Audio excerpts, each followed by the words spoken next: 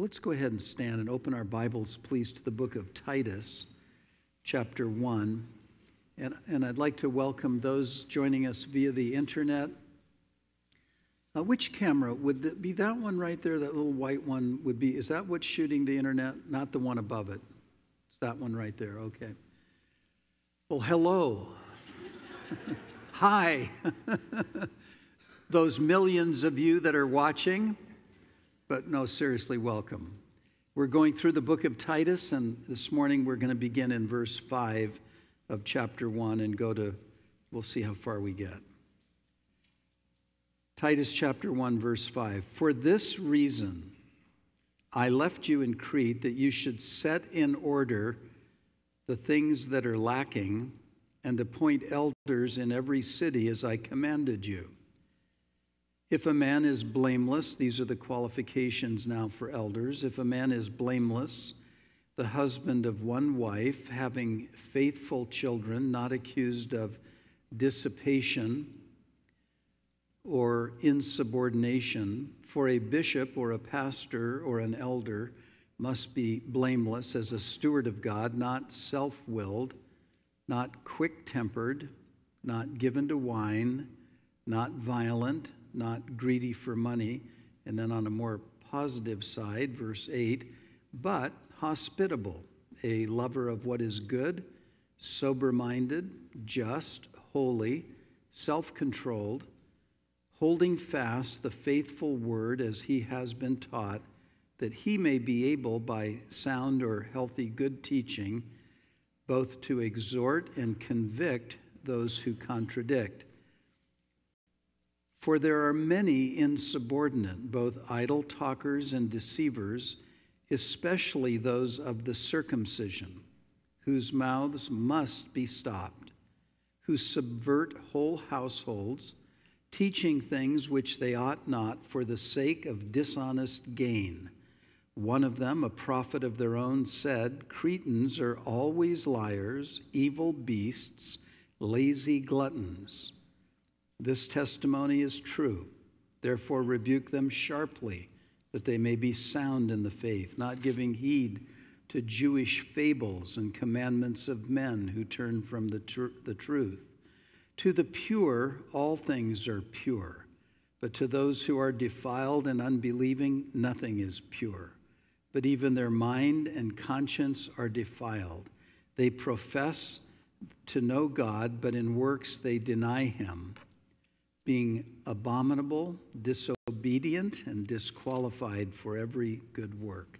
Well, Father, thank you for this morning. Thank you that we can bring ourselves to you. And again, we pray for those with heavy hearts today and ask for grace and power to enable to trust you and to hope in you, because you're faithful and there is an end to these times of distress. Lord, we thank you also for the Bible.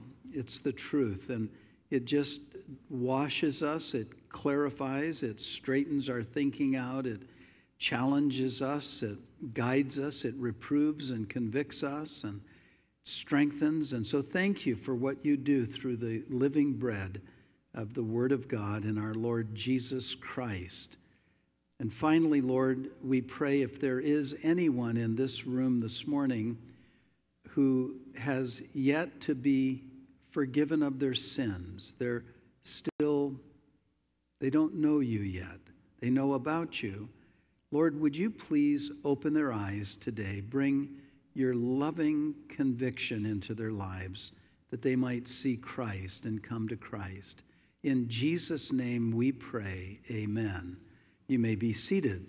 Well, Titus was a pastor. He was actually an associate of Paul's. They had traveled together. It's quite possible, and I think it's true, that Titus was led to Christ through Paul's ministry.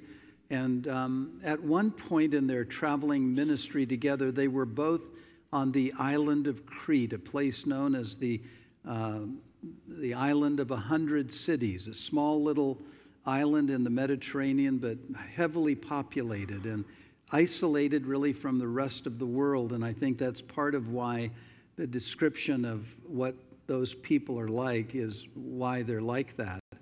But Paul and Titus had begun the work.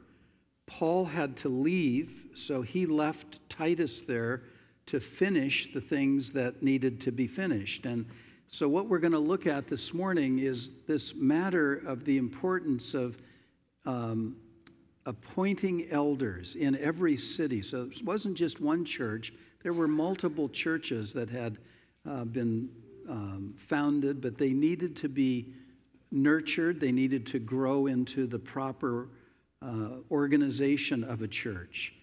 And one of the reasons for the need for good, godly leaders is because of how troubled those people were. I mean, and we're talking about Christians now.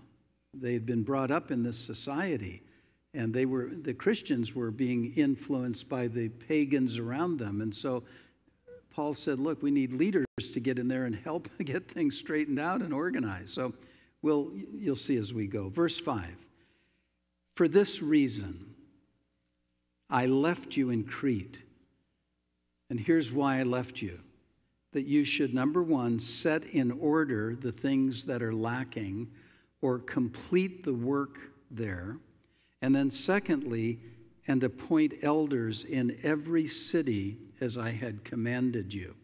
So Paul was very clear, reminding Titus, look, this is the reason. You remember when we were there together, this is the reason that I left you there.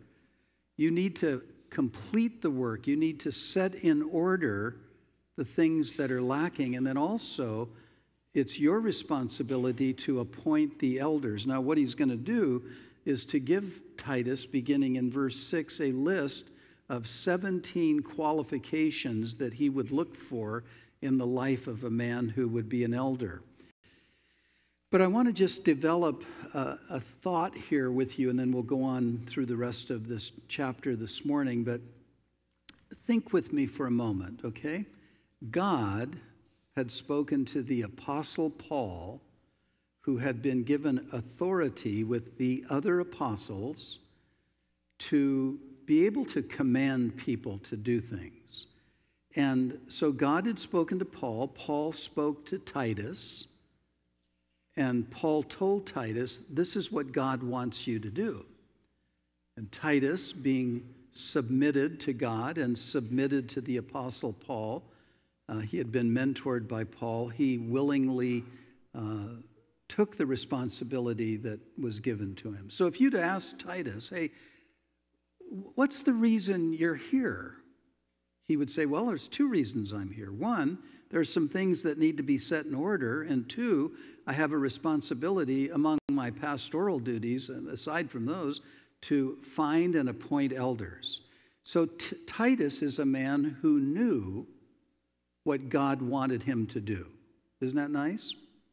And he was doing, and he was attempting to do what God wanted him to do. Now, it's also a blessing for any Christian if you were to be able to ask them, hey, what is the reason that God has you where you are? What is it that he's doing in your life? What is it that he has commanded you to do?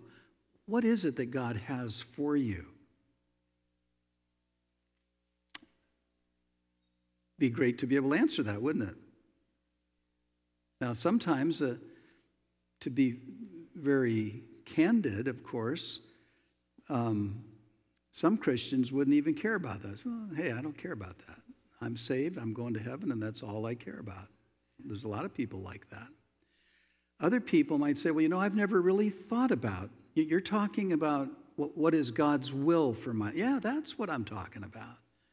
Well, I've never really considered what God might want me to do.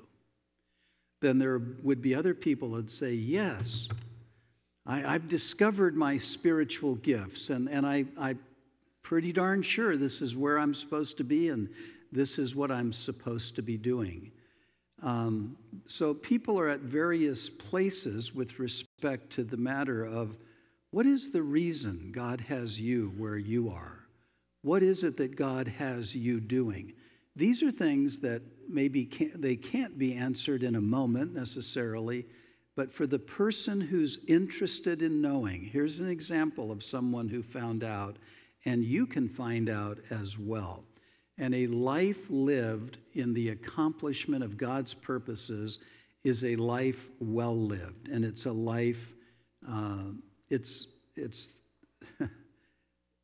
pleasing to God, and it's the most pleasing life you could ever have. So just an encouragement to you. If you want to look further on your own, you might look to Romans chapter 12, where Paul says, look, now that God has been so merciful, why don't you just give yourself over to him? You be humble. Don't be prideful. You know, you're just one of many. You have spiritual gifts, and he lists a bunch of spiritual gifts, and he says, now, use your spiritual gifts. And so it's a very simple deal where God is calling any Christian to himself, and he says, this is what I want you to do. Our Father which art in heaven, hallowed be thy name, thy kingdom come, thy will be done. So one thing that can creep into a church is that it's the professionals, the staff people, the pastors, they're the ones who do all of this. No. We are all members of the body of Christ. There's more to me than just this handsome face. I have a neck, I have a chest, I have organs. They're all part of my body, and if I was missing one of them, you say, well, there's a little bit of emptiness up here. Okay, see, I know, I can tell you from experience. If you're missing one of them, there's a void. You are a Christian. You have the privilege, the opportunity to serve the Lord Jesus Christ. And a mature believer ought to be able to say, this is what God has me doing. These are the kind of gifts that he's given me, and this is what I do for the Lord. That's how he works through my life. So great example. So real quickly, just kind of going through this list of qualifications, which of course Paul had mentioned 15 of these same qualifications to Timothy in his first letter to Timothy, but for Titus, he gives 17, and he doesn't mention anything about deacons or deaconesses. But I did want to say one thing. At the end of verse 5, he says, and appoint elders. Now, he didn't say, have people vote on who the elders would be. He said, have them to be appointed. Just another little quick thought. In the New Testament, there is no specific organizational flow chart that is given to us as to how a church is to be governed. There just isn't. So consequently, if you visited 5 churches, you could find 5 different types of governance. But what is clear in the Scripture is that those who lead need to be people of good character. In fact, in all of the 17 qualifications here, you won't really find much about teaching or functioning with gifts. It has to do with good character. So when you have people who are called by God, they meet these qualifications, whatever form of church governance they have, it'll do just fine. There is no form of church governance that is something that's going to prevent difficulty, corruption, sin, etc. What will prevent those things are the people who lead the church if they are men and women of integrity. So just a kind of an interesting point. But in verse 6, he begins to list these. And I'm not going to spend too much time on all these. But first of all, if a man is blameless. Well, now that would just knock everybody out of the deal, wouldn't it? But actually what it means is that he's above reproach. It's he should live a blameless life. And another way of saying it is this. Pastors get accused all the time, but he's saying you live a life so that the accusations can't stick. You can't help them from coming, but there shouldn't be anything true about them. So you live a life, they can accuse you all day long, but they'll just fall away eventually. So that's the first thing, to live a life that's above reproach. Secondly, the husband of one wife, meaning that he's to be a man devoted to his wife. And again, this doesn't mean that a single man couldn't be a pastor. I don't believe that it means a man who was divorced for the proper reasons couldn't be a pastor. But if he is married, he is to be devoted to his wife. He's to be a man that's pure and that he's single-mindedly focused on his wife. Now, the next one is one I have difficulty with, and I think you will too. I'll have to spend a couple of minutes with this. Having faithful children or children who are believers is another way of identifying this, not accused of dissipation or causing trouble, debauchery, or incorrigibility or insubordination. So, this is a tough one. Let me read it again. He is to have faithful children. His children are to be believers. They can't be accused of dissipation or insubordination. Now, I almost resigned the ministry probably 25 years ago because one of my children was insubordinate. I called a bunch of my pastor friends and I said, we have a problem here. Houston, we have a problem. Not only is my son insubordinate, but I'm having a problem keeping my temper under control with him. And do you think I should quit the ministry because, I'm looking at this? What? And they said, well, no, you shouldn't. And I said, well, okay. And I sought the counsel of several people, and they said, you shouldn't. So then you come back to this and you say, well, but it says right here that you're to have children who are believers. Well, and by the way, this is referring to children who are living under your roof. The best I can make of this is this, that if indeed, and you're free to disagree with me on this if you like, but if indeed this is saying what it seems to be saying, it might mean that about 95% of the pastors I know should never have become pastors or should resign today. I think that the common sense understanding of this would be this. And by the way, this is not referring to children who've left your home. That's a different story. They're out of your home. But when you're looking in the congregation to appoint an elder, you want to find a man who is able to deal with his children. He's not negligent. He doesn't just close his eyes. He doesn't leave it up to his wife. However they work it out together to try to nurture their children. If you see a man who's got a child that's insubordinate, is that man seeking to try to kill the boy? No. That's what you'd want to do, right, at that moment. Hey, don't look so smug out there, okay? Give me a break. And get your humor, thing up there to catch the good. You miss that. You don't put your antenna up. You miss a lot around here. So, is the man attempting to? And also, what's the whole picture in his home? I mean, what if he has 2 children? What if he has 3 children? What if he has 4 children? What if they're all insubordinate? Is he dealing with them or not? What if he's got just one bad one? What if he's got a prodigal one? So I'll leave the final interpretation up to you. I can't argue with you on this. It's troubling to me because I personally have never mind. I could write a book about this. It's no joke.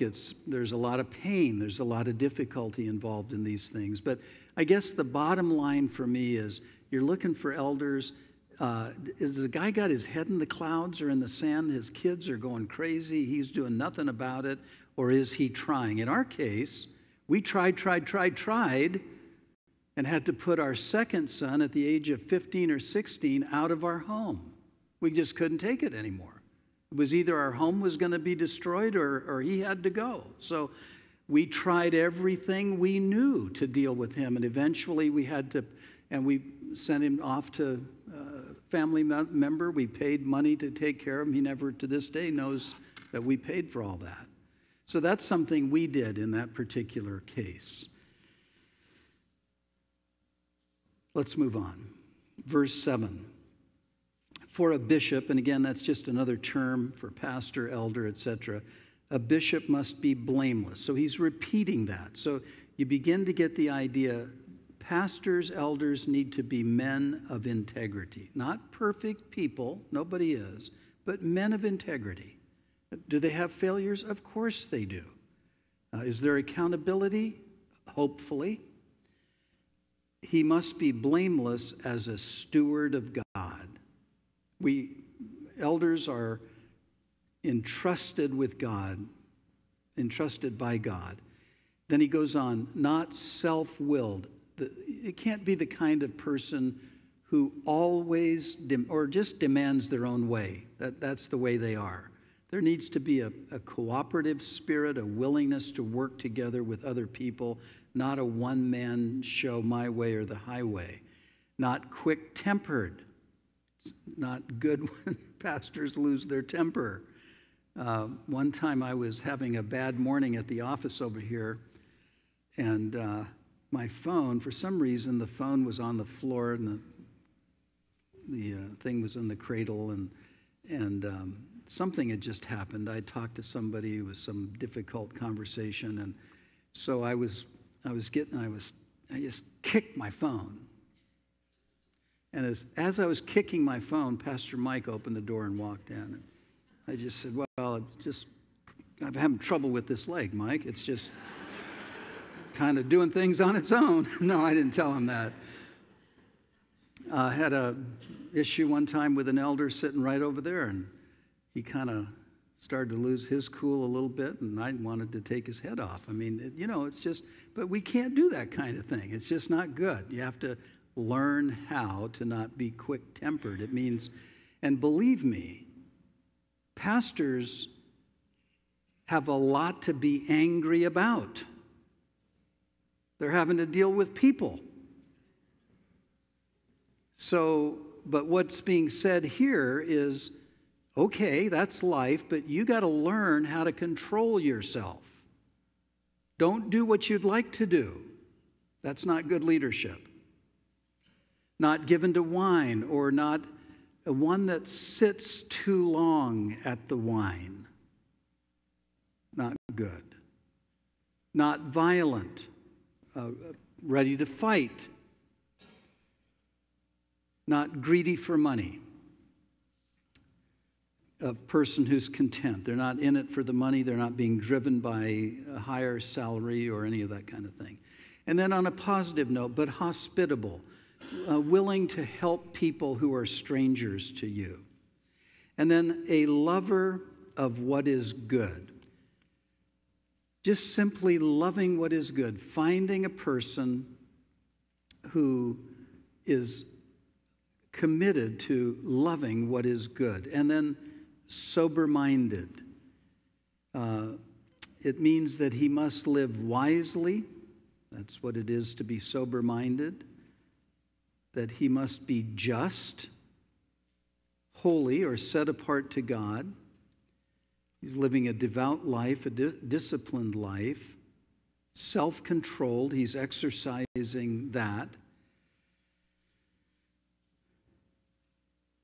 And then lastly, there in verse 9, he says, holding fast the faithful word. So after all of these qualifications that deal with character, he, for the first time now, begins to talk about function and giftedness, and an elder is to hold on to the faithful word, as it's called here, as he has been taught. So what he has been taught, he's to hold on to that.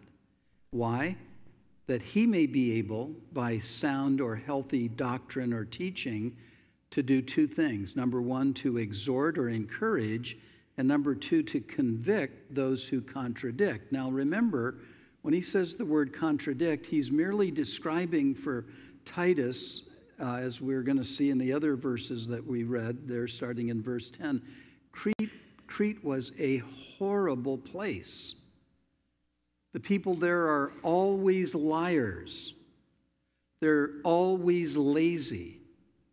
They're gluttons. Even their own prophets have said these are horrible people. And many of them had gotten saved, and they were still having a hard time. They were so influenced from their upbringing, and then they were being influenced by these Judaizers, who we'll talk about in a moment. So, Titus, you've got to find some good men who know the Word of God. They've been taught, they have the Word of God, they know how to help people so that they can go to these people and that they can encourage them and then convince them that what they're doing and thinking is wrong. So it takes good qualified leaders to go into a disorderly situation like that, and it takes courage to do that. You know, we were just up at Sacramento, and as chaplains, we had a meeting, and they said, well, here's what you do with the people who are going to disrupt everything, and they're going to put these signs up and block the views, and they explained how you go up to them and talk to them and ask them to lower their signs, and Pastor Mike is excellent at that. He's just got a nice way of help, you know, and I can't do it. I just can't bring myself to do it, believe it or not. And you say, well, as mean as you are, you can't do that? No, that's true. I may not be as mean as you think I am, but I have trouble doing that. It's just hard for me. Now, if it's something in the Word of God, I don't seem to have a problem saying, well, wait a minute, what you're saying here is a little different. But contradiction to the truth, does it help anybody? No. Getting straightened out, does that help? Yeah. So Titus had a job. There's things that need to be straightened out there. You have elders that need to be appointed. And this is what you look for in them. And by the way, you know, we have a group of wonderful elders in this church, don't we? We really do.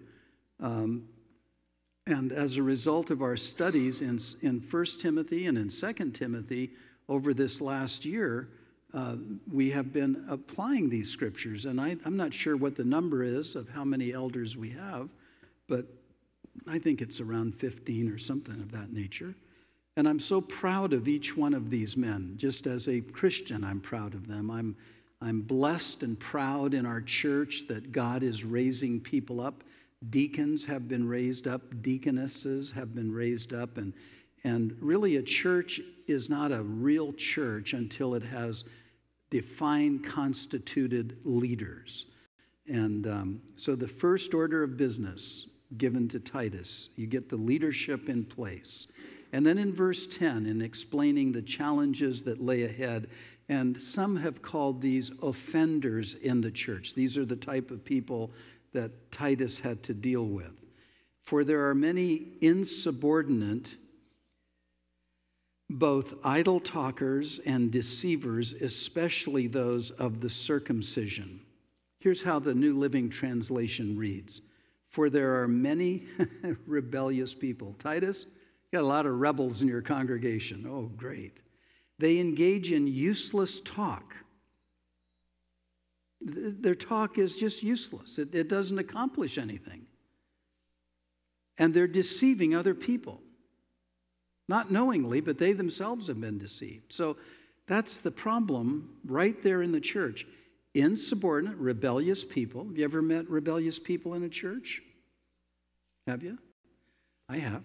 I've been pastoring here a long time, I can tell you. We bury them out back in that unused portion. No, but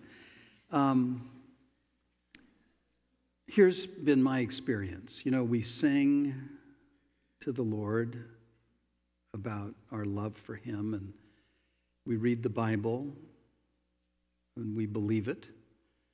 And then when we start talking about, you know, if you're offended, what do you do?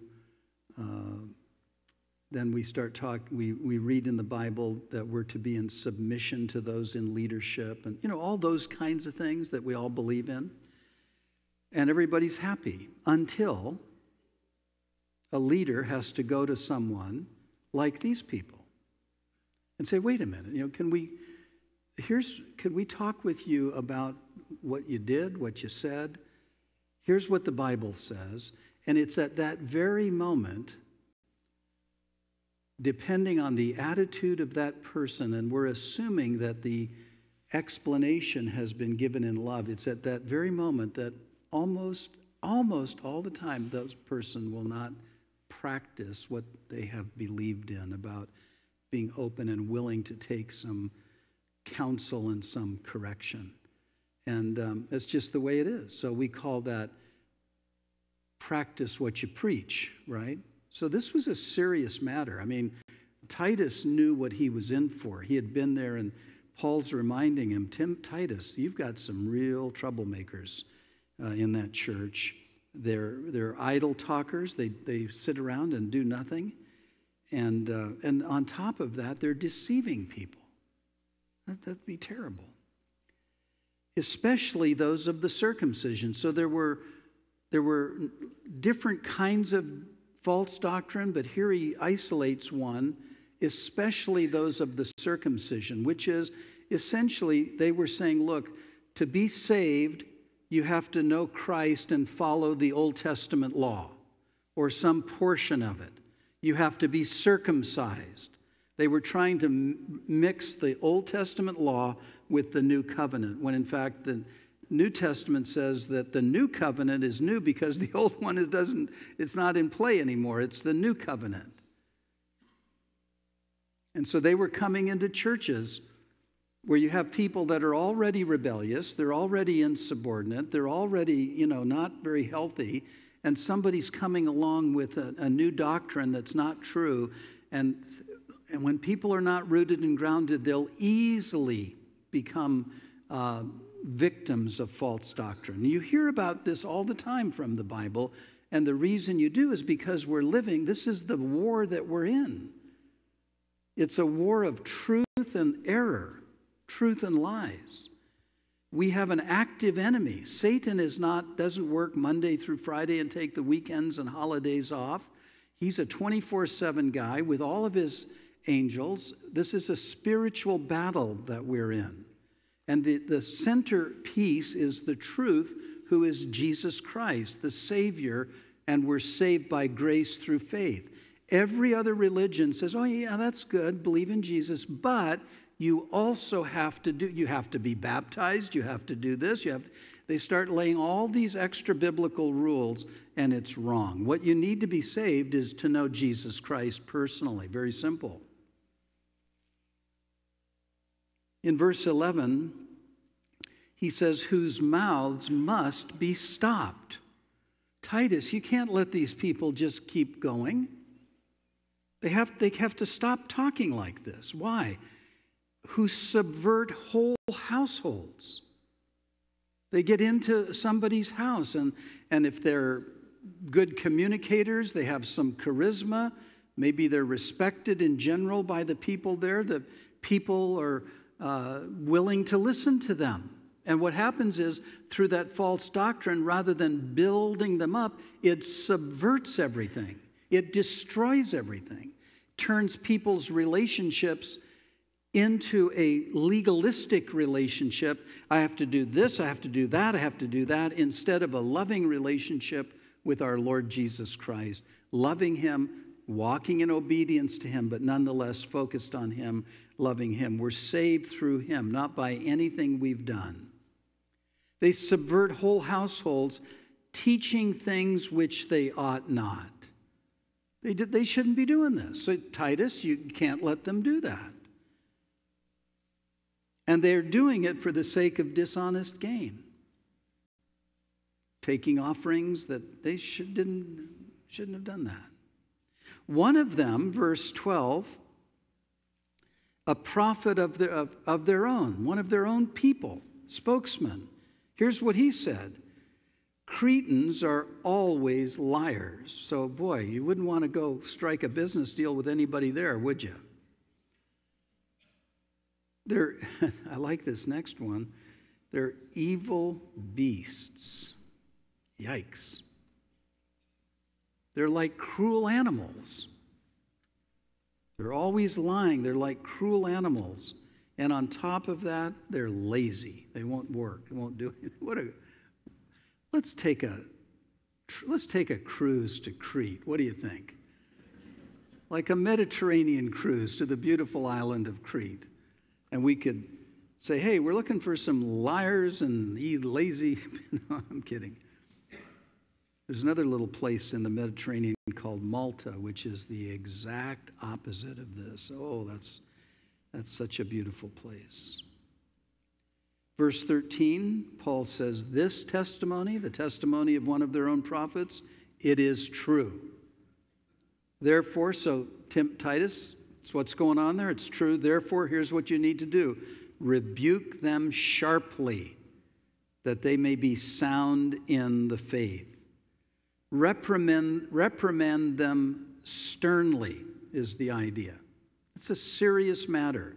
I mean, I've been reprimanded by my pastor once or twice or 3 or 5 dozen times. No, I've had a couple of calls from Pastor Chuck when he was down here. I've gone to see him a couple of times at his request. And it's not pleasant to be reproved or rebuked. He was one of the nicer men I know who can do that kind of thing.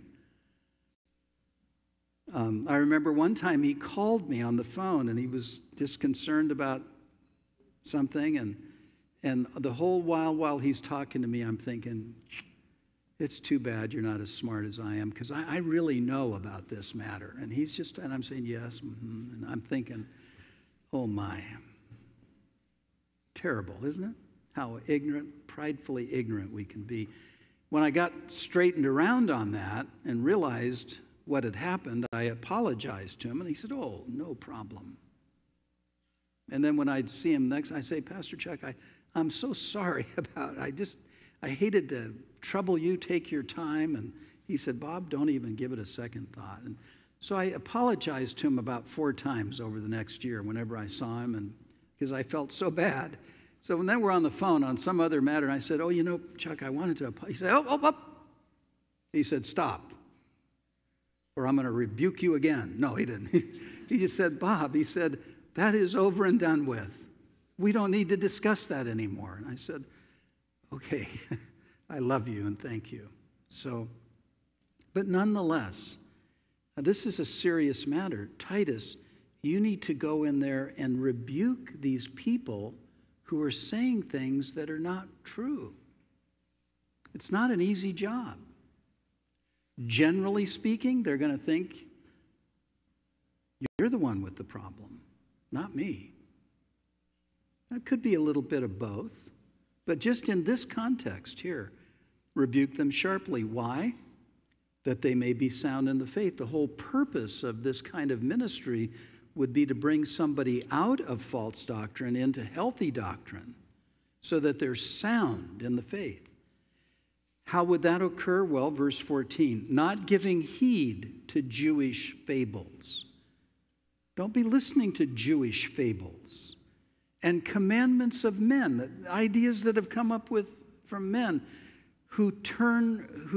commandments of men who turn from the truth. And it's so interesting that if it isn't Jewish fables or some other commandment, it's something.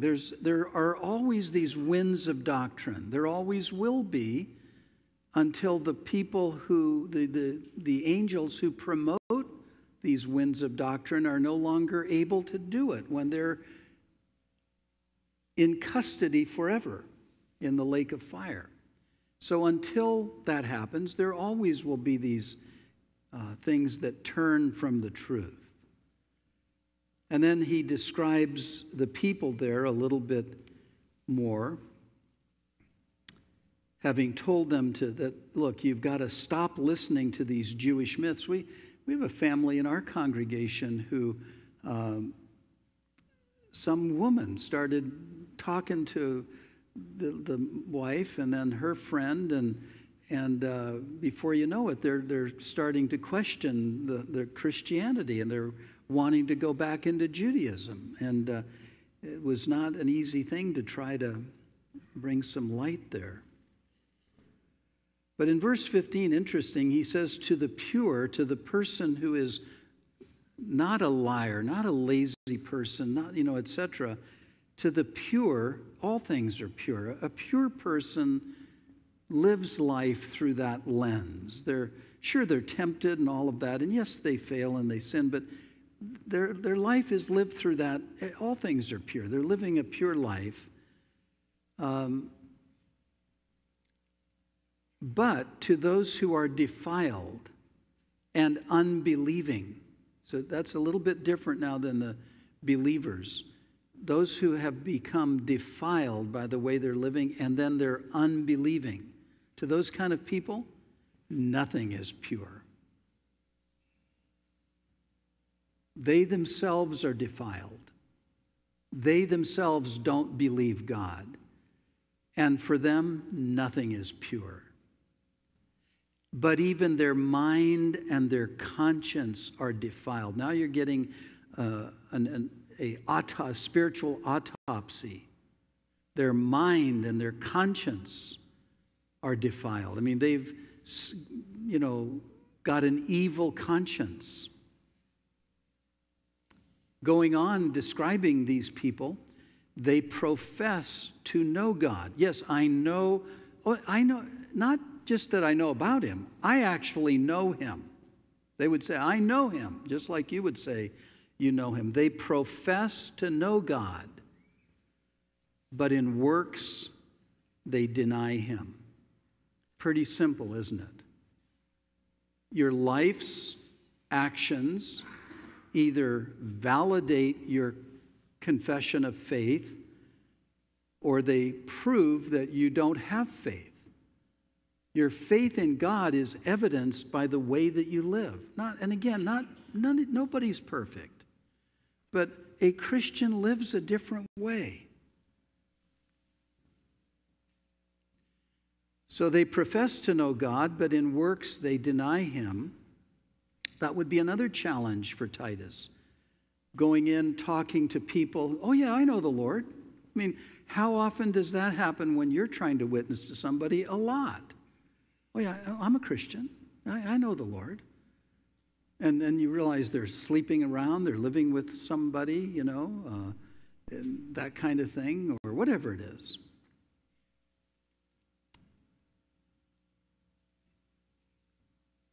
In the middle part of verse 16, and we'll end with this last portion of verse 16, but starting there in the middle, it says, being abominable or detestable is the meaning. I'm telling you, folks, don't go to Crete. Okay, it was a bad place. But really, because of love, God's love, go to Crete. God sent Paul there. He sent Titus there. All this description is merely a description of reality, but the greater reality is the love of God coming into an island with 100 cities to bring the gospel, the good news of Jesus Christ, by pushing back the lies. And, what does light do? What does light do to darkness? It helps it to go away, doesn't it? It makes it go away. And so these detestable people, loved by God just as much as anybody, even the undetestable, are loved by God. Let me ask you this. Do you think you might have been detestable in anybody's eyes before you were saved? Were you lazy? Were you a liar?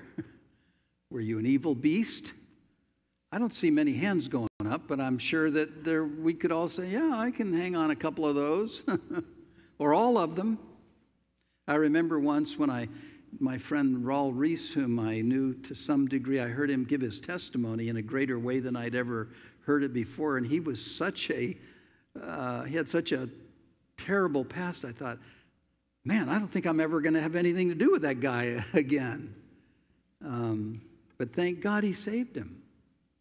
Paul in 1 Corinthians chapter 6, he says, look, such were some of you. People are sinners. But God will save you. God will wash you. God will make you right with him. Nobody is beyond the reach of God. God loves those detestable people as much as he loves anyone else. So being abominable, and then again disobedient, he mentions that, and disqualified for every good work. What a pretty tough situation. In verse 1 of chapter 2, I just want to touch this just to show you. He begins now to move away from describing the people. He described the qualifications for elders, and now he begins to talk about the duties, Titus, in the church, what you need to be saying. He says, but as for you, speak the things which are proper for sound doctrine. In contrast to false teachers, that is, they teach lies. You need to teach healthy teaching, that which causes behavior to be in accord with belief. In verse 2, he says that the older men, and then in verse 3, the older women.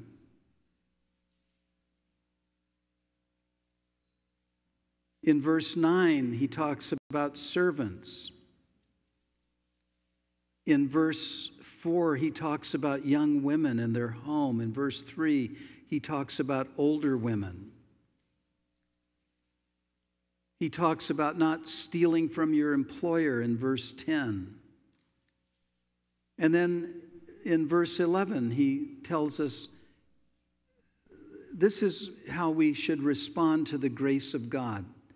And he goes and gives great, this is a beautiful little 3-chapter epistle. So we're just breaking into it right now.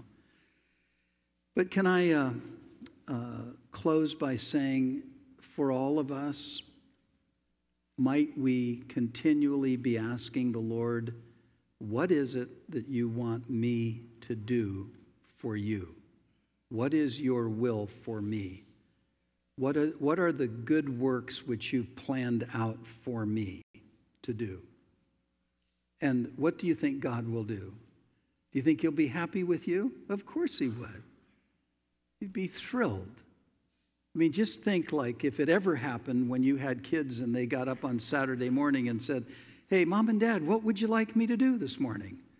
You'd say, well, after I am picked up off the floor from this heart attack, I've got just a couple of things. No? How pleased are parents when their children are like that.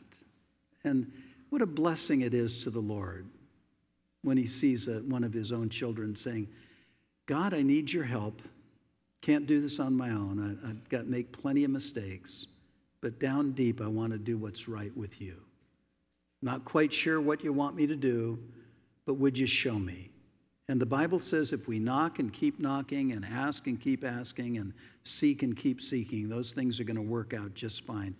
God wants to speak to every one of his children and give direction. He is our good shepherd who leads us. Let's pray. Father, thank you for the elders we have in our body, the deacons that you've raised up, the deaconesses. Thank you so much, Lord, for these fine, fine people. It makes us as a congregation comforted, and we have a respect for these people, and we thank you for them.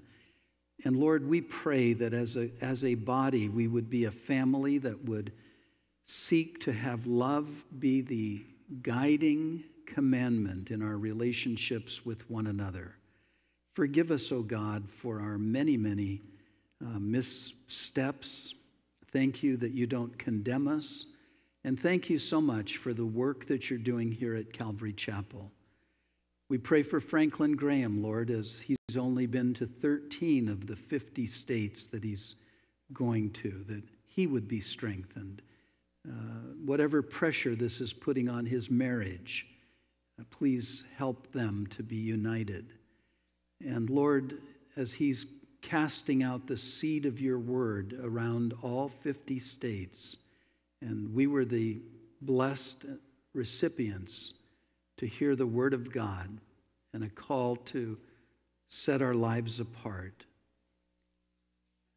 Help us to linger carefully, thinking through these matters. And Father, as we receive now from your people your tithe and offerings, we're bringing them to you out of love. In Jesus' name we pray, amen.